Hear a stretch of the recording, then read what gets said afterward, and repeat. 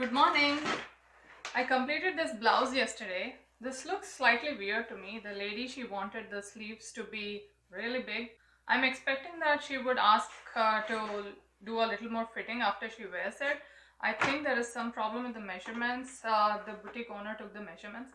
Today I'm going to the boutique to hand over this blouse and the blue blouse. It's a physical boutique, so I'm really excited, and this is the first time I would be going there.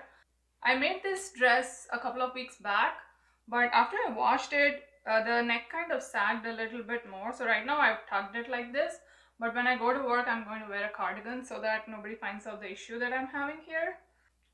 I'm not feeling that great today. My body is hurting right from my waist to down, but I'm going to pull through because that's what we do.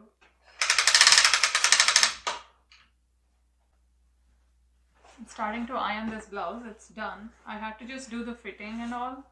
So I came back from work and I did the fitting because I have to leave in like an hour's time to drop this off at the boutique.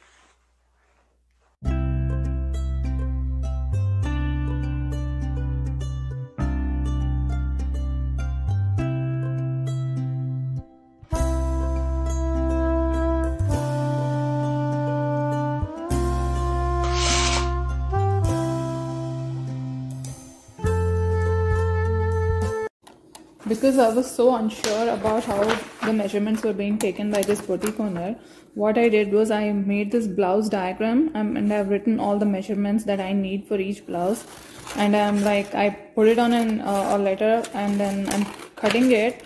So when I go there, I'm going to give it to him and I'll tell him that you need to take all these measurements and give it to me properly. Am I the only one crazy about sewing? I've come to the mall where the boutique is located. I'll show you where it is.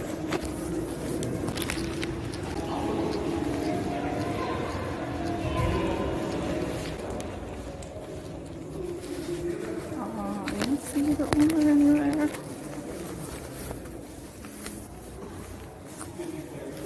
Probably stepped out, but let me show you the stuff he has.